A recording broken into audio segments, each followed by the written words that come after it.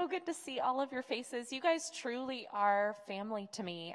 The last few months have really felt just a lack without your presence in my life, getting to see you guys together.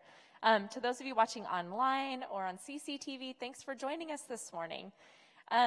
It's such a team effort to be here together this morning. The staff worked super hard as a team to make it possible for us to gather here and worship, and then we get to continue that team effort as a church body as we're together, and that is by sitting how you're sitting, kind of far apart, and just abiding by some little guidelines that'll help us just feel safe and relaxed.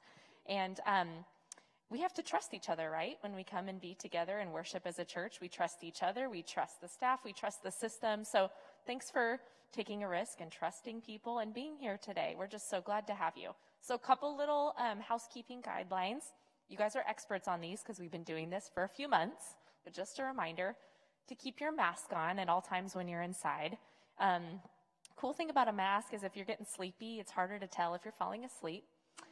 If you have not a smile, nobody knows. I don't know. There's something, it feels like I'm wearing costume sometimes, and sometimes I feel get a little more silly when I'm wearing a mask. So you get to have that experience this morning while we're here. The second thing is just make sure you're maintaining social distancing between each other, sitting like you're sitting right now in household groupings. If you want to get social and catch up with people, we invite you to do that outside. We kind of set up space out in the grass for you to go out and talk to each other, and just make sure we're being really respectful of that. Thank you for registering to be here today. You can do that online, you can call the church, or you can do it on the app. And, falling down. We encourage you to do that each Sunday as well, just so that we can know how many to anticipate for and plan for. So pretty easy, right? Those are our things we ask of you. So grateful to have you guys here this morning. Let's worship together.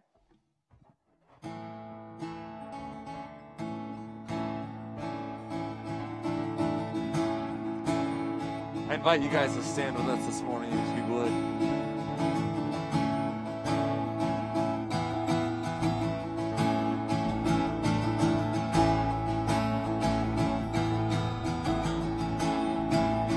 Even though I walk through the valley of the shadow of death, your perfect love is casting out fear. And even when I'm caught in the middle of the storms of this life, I won't turn back. I know you are near, and I will fear no evil, for my God is with me. And if my God is with me, whom then shall I fear? Whom then shall I fear? Singing, no, no, you never let go. Through the calm and through the storm, oh no, you never let go. Every high and every low, oh no, you never let go, Lord, you never let go of me.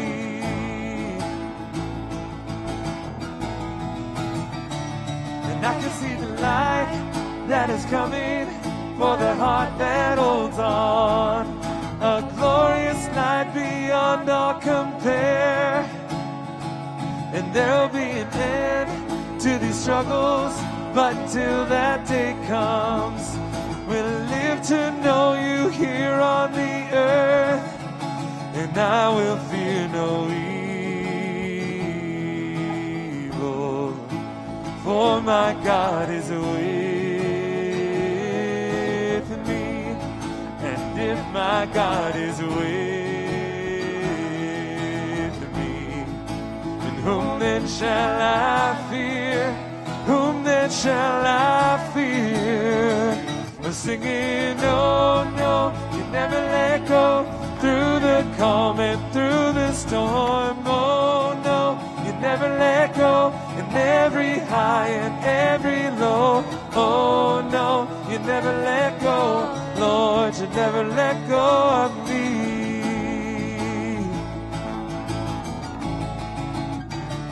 And I can see the light that is coming for the heart that holds on.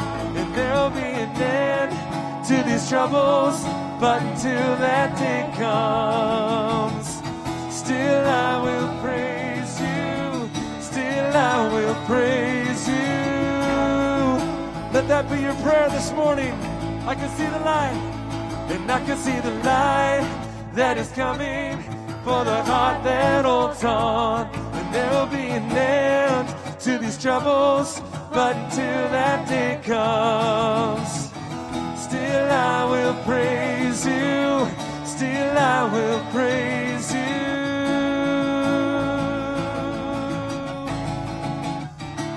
We're singing, oh no, you never let go, through the calm and through the storm. Oh no, you never let go, every high and every low. Oh no, you never let go, Lord, you never let go of me.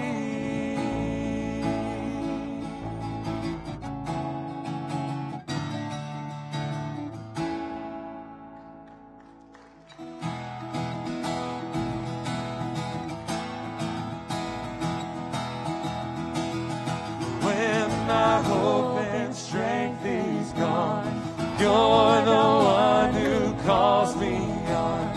You are the light, you are the light that's in my soul. Oh, resurrection power burns like fire in my heart. When waters rise, I lift my eyes up to your throne. We are more than conquerors through Christ. You have overcome this world, this life. We will not bow to sin or to shame. We are victorious in your name. You are the fire that cannot be tamed. You are the power in our veins, our Lord, our God, our conqueror.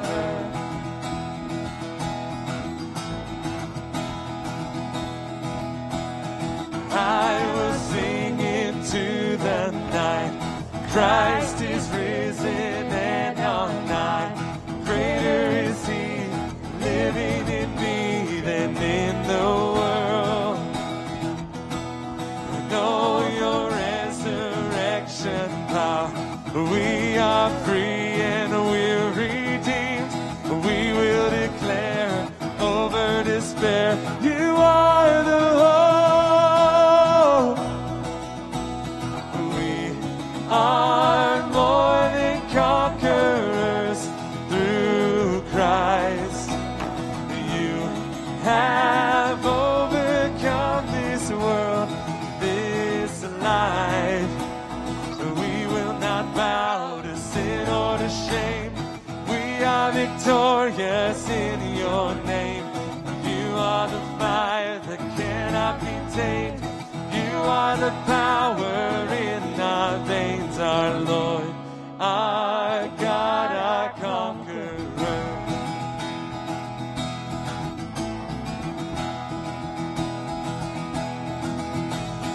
Nothing is impossible. Every chain is breakable with you. We are victorious, and you are stronger than our hearts. You are greater than the dark. With you, we are victorious, 'cause nothing is impossible. Every chain is breakable with you. We are victorious, and you are stronger than our hearts. You are greater than the dark. With you, we are victorious, 'cause we are more than conquerors through Christ. You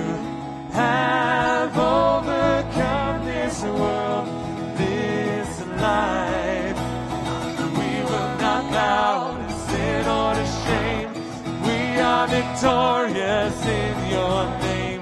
You are the fire that cannot be tamed. You are the power in our veins, our Lord, our God, our conqueror.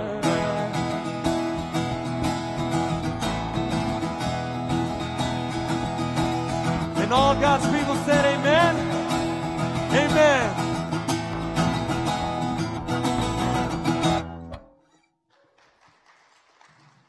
You may be seated.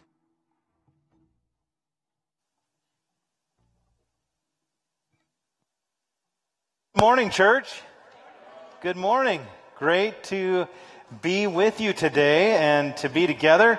Let's just give the band one more round of applause.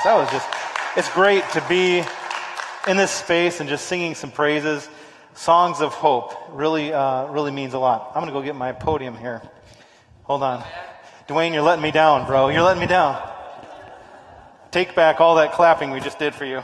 Just kidding. Just kidding. Just kidding. We like to have fun together. It's all good. Well, we're trying a new experiment this week. We're speaking with a mask. So believe me, I am smiling underneath here when I'm looking at you. If, like Katie said earlier, if you get too tired or the sermon bores you, just move back over your eyes and you can take a nice nap, right?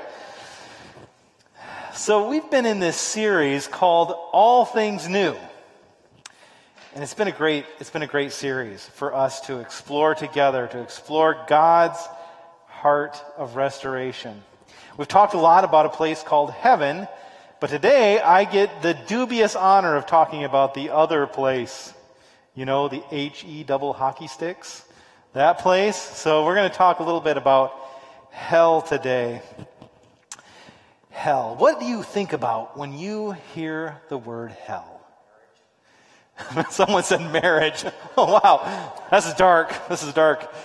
Well, one of the first things, I'll tell you a funny story that comes to my mind. When I was a youth pastor, when I first got into ministry, I had this idea of what I could take the youth group to do. We were going to go and play paintball. How many paintball fans out there? Anybody play paintball?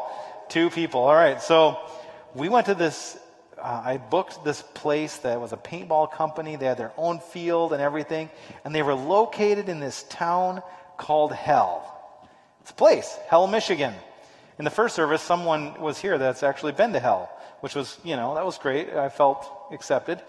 Well, you can imagine as a youth pastor how much fun I had with that bulletin announcement. Next week, the youth group goes to Hell. Sign up here. I had a lot of fun with that, let me tell you. Well, that was just kind of a funny story of that, of what I think about when I think about the word hell. But to be honest, hell can be a divisive topic in the church. Oh, shock, isn't it amazing? People think different things about something so divisive. But today I want to talk about this in a very Court Street way, which we believe is an open-handed way and an open-hearted way. And this is what I mean. Our approach to doctrine at Court Street is this. In essentials, we have unity. In non-essentials, we have liberty. And in all things, we have love. We have love. And really, even though the doctrine of hell would really be one of those things that kind of fits in the category of a non-essential, that doesn't necessarily mean that it's not important. It is important. We find the topic of hell in the Scripture, and so we want to talk about that, but we want to talk about it in this way. Because what we believe about hell, what we believe about the future, certainly has an effect on our actions today. I'm going to take a little bit of a risk and be vulnerable with you guys today, and those of you who are joining us on Facebook and CCTV as well, and tell you this. The idea of hell was a difficult one for me. I'll tell you why. My earliest images of hell were brought to me through the television. There were these Christian movies in the 70s that depicted hell as this fiery place where people were just like in torture all the time. And I remember pastors getting behind the pulpit and preaching, hellfire and brimstone messages. Maybe you've heard some of those where, if you didn't say the right prayer, or you weren't baptized in the right way, or you didn't do exactly as the church taught on this, then you better be careful. You might risk being thrown into this, place that's unimaginable and having eternal torture. And as a pastor, as I began my professional, life as a pastor, I began teaching and preaching on the love of God. And I found it increasingly difficult for myself to believe in this idea of a loving God who has this, amazing restorative plan for our life. And this idea that I heard sometimes growing up is that God will throw people into hell. That doesn't really fit for me. And I don't know if any of you have been in that boat. You think some of the same thoughts. I was actually sharing this story with a pastor that I once worked with. And I was telling him how it was difficult for me to justify these two things. And this pastor told me, I totally understand where you're coming from. I've had some of the same thoughts myself, but I would just be careful sharing that with anyone.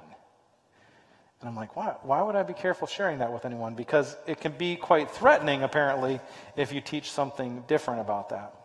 So rather than try to teach you all these things about hell as definites, I want to tell you the story of hell. Can I do that this morning? And we can all be on the same page. So in your notes, take that out, and we're going to talk about the story of hell. Now, what I mean is how hell has been developed in our culture, how it's been developed in the church, and how it's been developed really in Scripture. And we're going to take a look at this with kind of some fresh eyes. You may be shocked to hear this next statement come out of my mouth. The word hell is not in the Bible. Now, you might think, wait a second, I'm gonna Google that right now. Yes, the word hell, H-E-L-L, is in the Bible, but it's an English word that's been used by translators to translate many different words that are actually found in Scripture.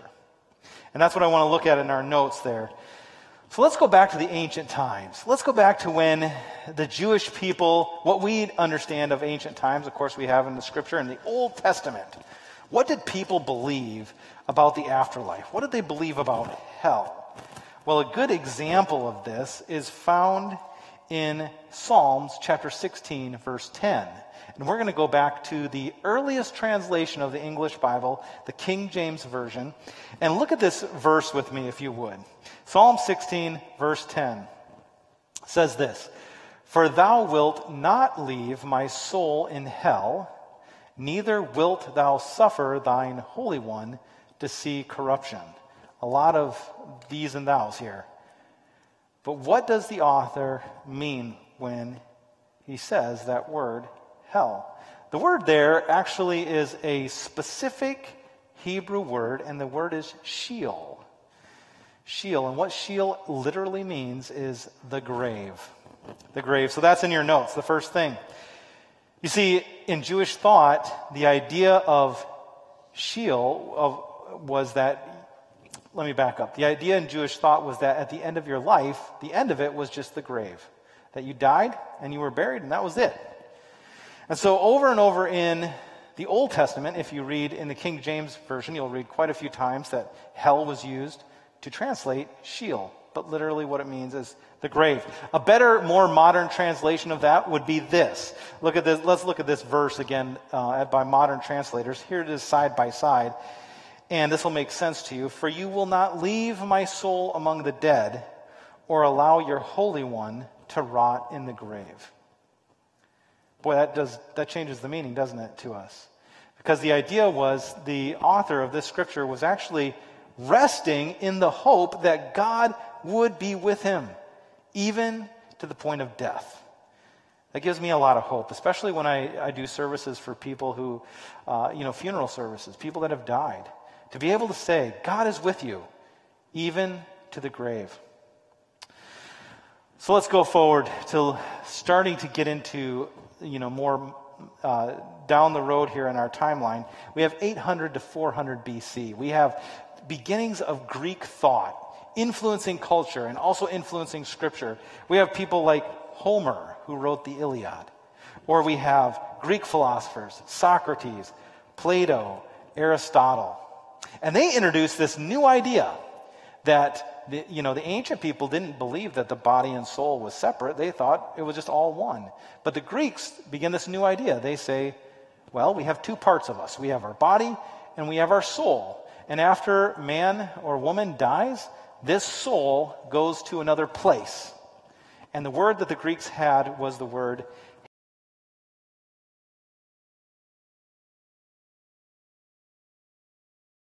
place of the dead. The Greek place of the dead. There was no separation between good people or bad people. Hades was just where you went, your soul went, after you died. Well, this philosophy of Greek thought had a tremendous effect on all of culture, including the culture of the early days when Jesus was alive.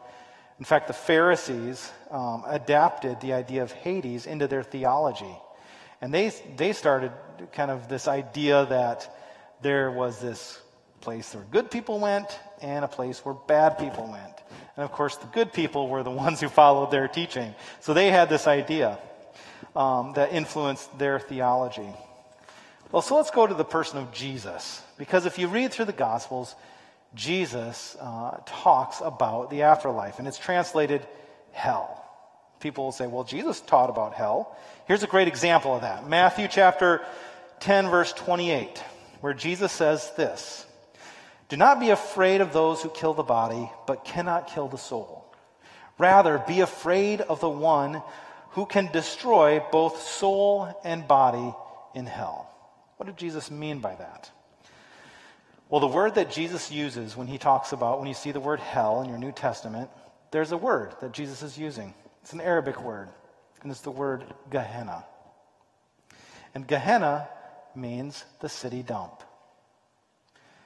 So remember when Jesus was teaching during his time, he would use illustrations that were happening in his day to illustrate this greater truth about God. And so Jesus used this place that was actually a place during his time called Gehenna. And what it was a valley in Jerusalem. A valley in Jerusalem that was the city dump. And in Gehenna, they would keep the fires burning. There was always smoke. There was always fire. Because they were throwing the refuse there. Sometimes they would throw the bodies of dead animals into Gehenna. They never threw any living beings in Gehenna. Everything was dead. The only people that were ever thrown in Gehenna were the criminals of the day that they didn't believe had a right to a proper burial. So they would throw their dead bodies into Gehenna. Can you imagine this place? It seemed like a horrible place, but the people of the day understood that. And so what Jesus was saying was that he was referring to the Pharisees' teaching that God is the one who can destroy both soul and body. He was using an idea, a belief that they already had in their head, and he was illustrating that. Well, let's go on. Beyond the time of Jesus, we have around 60 to 90 AD, which was a very influential time in Christianity because that's when most of Scripture was being written. We have people like Paul and Peter and the Apostle John who are writing about the end times and final judgment. And when you read Paul's writings on end times and final judgment, understand this. Paul was writing to people who were being persecuted. He was trying to give them hope. He was saying that the people that are persecuting you will one day receive their judgment. But it's interesting, in Paul's writings, especially 2 Thessalonians, there's no indication that this judgment will be something that lasts forever and ever, but it will be a one-time judgment, and then it's done. There's another word, it's the last thing in your notes, and it's in 2 Peter. 2 Peter, Peter uses a word in 2 Peter 2, verse 4. It's a Greek word, Tartarus. And Tartarus means a holding cell for Satan and his angels. A holding cell for Satan and his angels. So if we look at this verse together, this will make more sense to you. Let's look at the actual text. It says, "For if God did not spare angels when they sinned, but sent them to hell," this is Tartarus, "putting them in chains of darkness to be held for judgment. Peter's not talking about a place for human beings. He's talking about a place that's reserved for Satan and for his angels. And the image is of a holding cell. The last thing I want to talk about in Scripture during this time is the Apostle John. And the last book of your Bible is this very mysterious and quite scary book, sometimes called Revelation. And in this revelation, John receives an apocalyptic vision, which apocalypse literally means God unveils something, and John is able to see something that he wasn't able to see before. And in this vision that John has, he sees something called the lake of fire. And what is this? What is the lake of fire? Well, it's actually, John is using the same word that Jesus used, Gehenna. He was referring to a place that the people of the day would understand, that would help them understand God's final judgment. And here's the deal about Scripture. A lot of this is mysterious, quite honestly. I don't know anyone who's been to hell and back. I don't really understand fully what it is, but I know from Scripture that it gives us different types of ways of understanding. Things like imagery, metaphor, allegory, even apocalyptic visions from John, to give us these images of heaven and hell. And really what it does, it allows us to use our imaginations. Well, let's continue this story of hell and how it was developed in the church. Around 400 AD, there comes a man named Augustine. And Augustine is a great church leader, and he has a lot of thoughts on theology and starts developing the theology of the church. And one of the ideas that he has bringing about an eternal punishment is purgatory. Perhaps you've been around a church or been involved in a church that has taught purgatory. This idea came from Augustine. As the church continues to development, there's another influential writer of the time. His name is Dante. We know him as. And he wrote this book. Actually, it was part of a trilogy of books called The Inferno. And if you've ever looked at The Inferno or know anything about it, I'll tell you the brief idea is Dante imagined hell as 9 different levels or 9 different circles that went down to the center of the earth, per se. And it was based on how good or how bad you were in this life as to what level of hell you would go to. Some of them weren't that bad, quite honestly. Some of them were kind of pleasant. But this idea of hell and being at the center of the earth was something that had tremendous influence on the early church. In 1500 AD, of course, you have the great Reformation of the church, and Reformation leaders, they bring their ideas about hell. And then we come to a very specific date. For all you history nerds, you're loving this, but if you're feeling your eyes roll back in your head, we're almost there. We come to this very specific date, and it's July 8th, 1741. We have this man named Jonathan Edwards. Jonathan Edwards is a Puritan preacher, and he's a staunch Calvinist, and he preaches a famous sermon called Sinners in the Hands of an Angry God. Perhaps you've heard it. And in this sermon, he paints an image of an angry God who absolutely detests his creation. Look at this quote from the sermon. Jonathan says, "The God that holds you over the pit of hell, much as one holds a spider or a loathsome insect over the fire." Whew. I mean, that just gives me the EBGBs a little bit, to think about what that kind of God that Jonathan Edwards presented. So it's this image. God is a wrathful, all-powerful dictator who that influences preachers who begin to preach messages we know today as like doom and gloom or hellfire and brimstone, these type of ideas, to try and scare people away from a life of hell and scare them into a life with God. That sounds like a lot of fun. It sounds like a good time, right? Maybe some of you grew up in that type of environment. There was some of that in my environment, definitely. And maybe some of you still ascribe to some form of that type of thinking or that type of theology. Well, let me just kind of put everyone at ease here and just say this. My purpose today is not to tell you what to believe about hell, because there are many different ideas of what hell looks like and what that is. My purpose today is to bring about a sense of hope in your life. Maybe a different perspective, if you would. You know, if this story of hell that I've been talking about, I've just given kind of a brief overview of it, but if it piques your interest and you would love to be able, in your own mind, be able to come to a place where you understand what hell might mean for you, we have some great resources here. I have some great resources. I'd love to point you in that direction to help you with that. But what I hope to give you today is a different perspective, because there's a saying that I love to think about when it relates to anything like this, anything in life or Scripture or God, and it's this: what you focus on, you will find. And if you focus on an image of God as an angry, vindictive God, then you're going to find a certain way of thinking. But if you focus on God as a loving God who really cares and has a plan of restoration, that leads you in a different direction. And I don't know about you, but that just seems to be more compelling to me, to think of a different focus on who God is.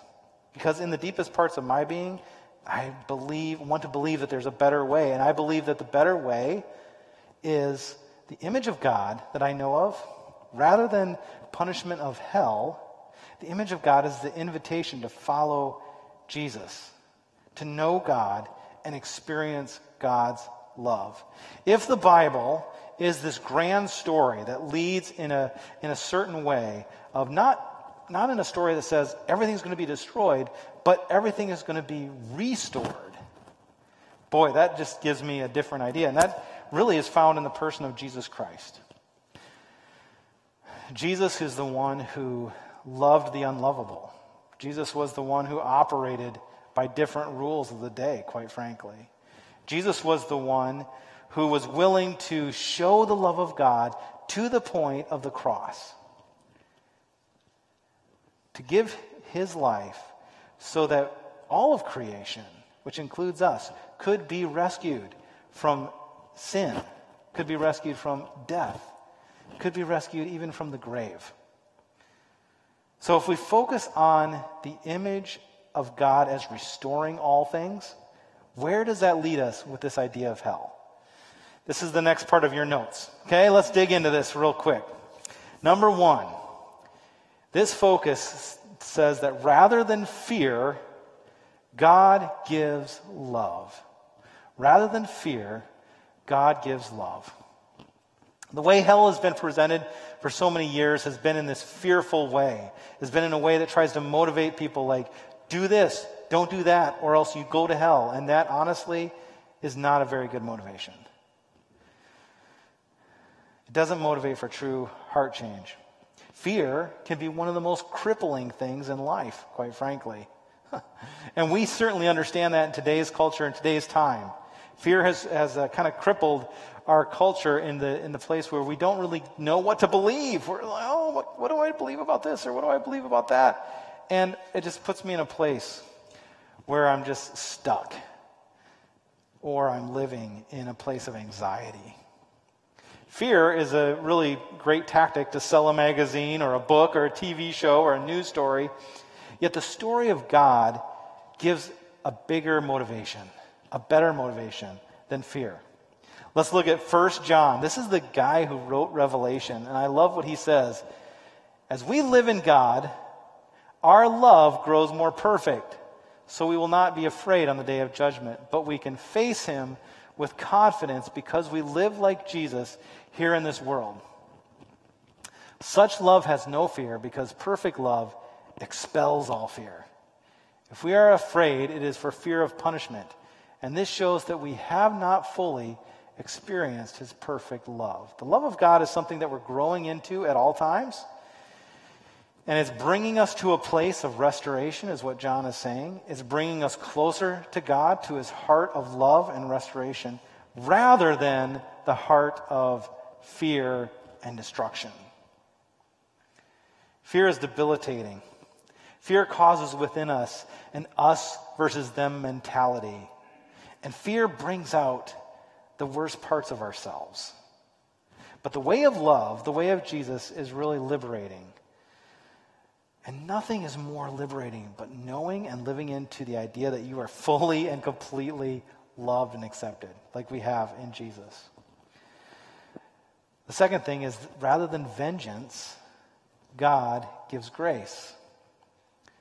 Rather than vengeance, God gives grace. So in contrast to this message that God is an angry old man bent on revenge for the sin of the world, God's heart is for something much bigger, actually, and much more challenging to accept for us, and that's grace.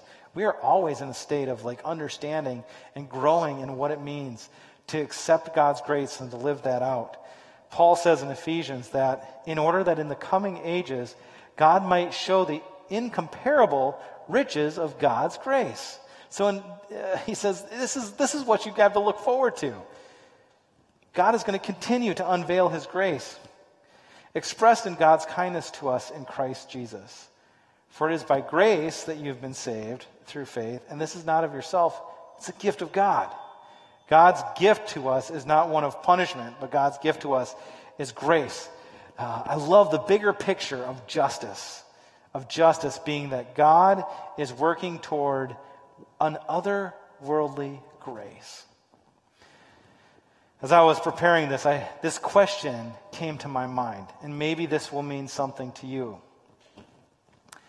Am I more concerned about the punishment of others, or am I more captivated by the mystery of limitless grace? Very personal question to think about. When I think about hell, am I more concerned about punishment of others, or am I more concerned about the mystery of God's limitless grace? The third thing is this. Rather than condemnation, God honors choice. God honors our choice. So when we think about hell, what if we think about it from this way? God made me. God made me a free being with a free choice. God loves me, but God does not make me love him back. He gives me the choice to be able to do that. And that's the nature of love, isn't it? Anyone who's ever been in love knows that you can't make another person love you. They have to freely choose that of their own self. And so God, in this great mystery of who God is, chooses to love and then allows creation to choose that same love for God back. I love this quote from Tim Mackey, who is one of the leaders of the Bible Project out of Portland, great Bible teacher, and he says this definition of hell. Hell is about God honoring our decision for a life and identity apart from God. If loving God is a choice, then as well as hell is a choice, is what he's saying. The fourth thing is this. As we think about our focus on hell in this, rather than destruction, God gives restoration. Rather than destruction, God gives restoration. Do you find yourself in a place where you're kind of enamored by stories of horror and punishment? It's kind of hard not to. If I flip through, the movies to watch on Netflix, boy, there's some really amazing movies that focus on this idea of horror and punishment.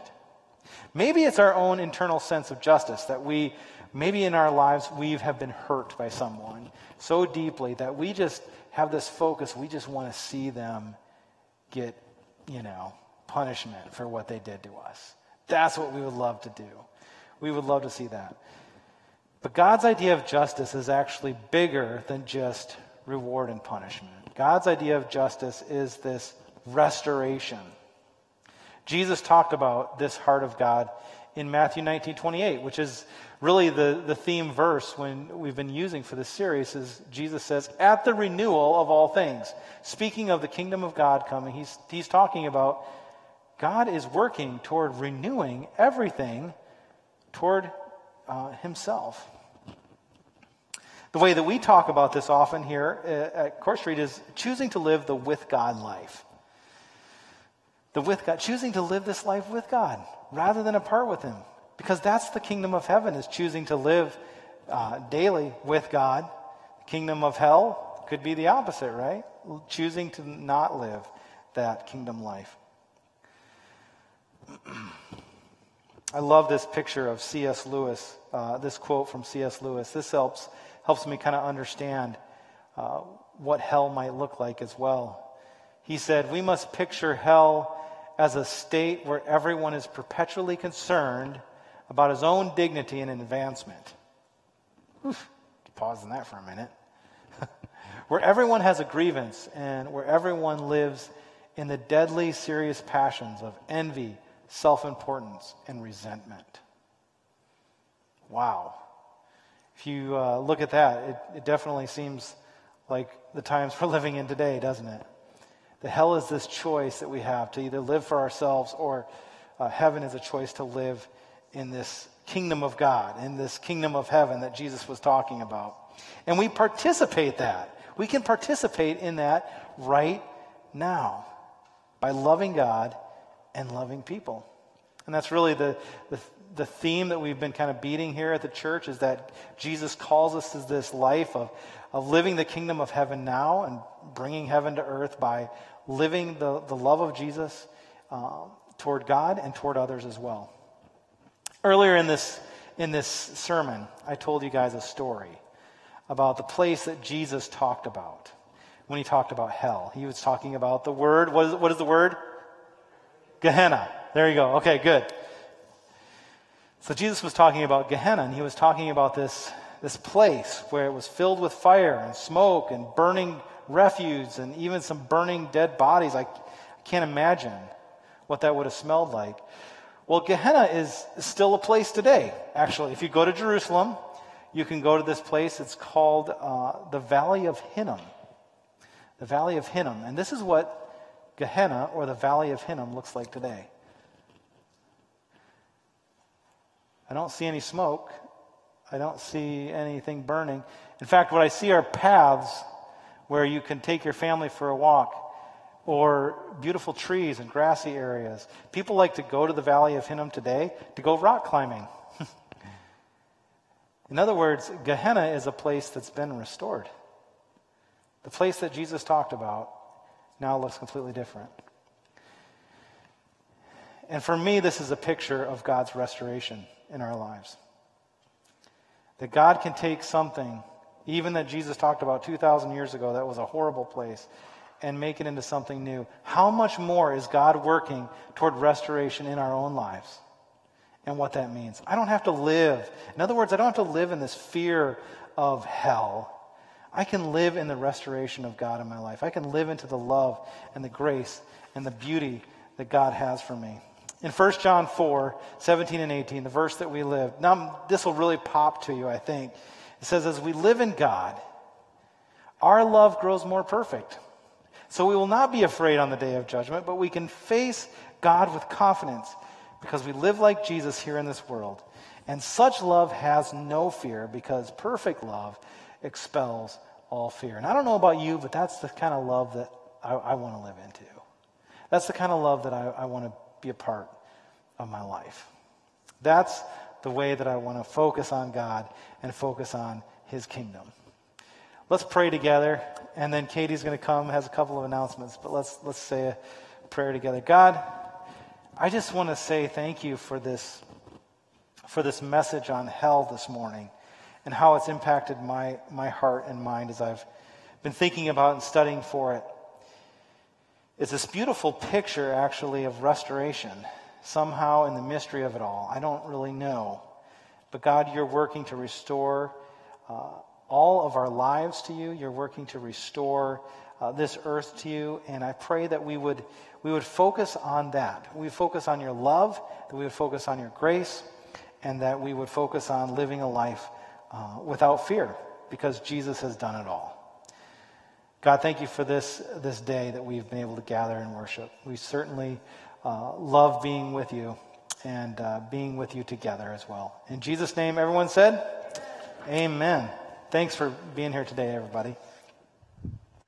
Okay, we're so glad we got to worship with you guys this morning. And for those of you watching online, we hope that you join us again next week. We'll be here again next week, you guys. I hope you come on back. For those of you here,